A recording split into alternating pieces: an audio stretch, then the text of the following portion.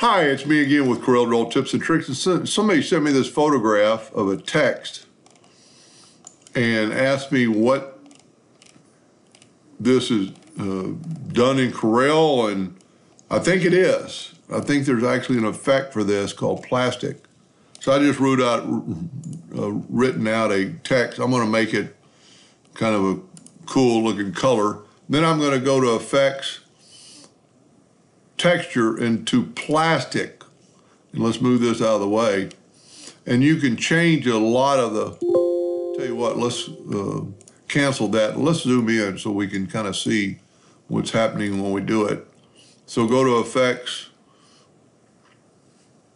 Texture, Plastic. And there's a lot of things you can change. I mean, it looks like highlights and dark. And, you know, I've never really done this because there you go. That looks a little better. And you can just kind of play around and it looks like shiny. And you could probably change it to whatever color you wanted. Of course, I think that takes away the, no, it doesn't, but you just can't tell it in those other colors.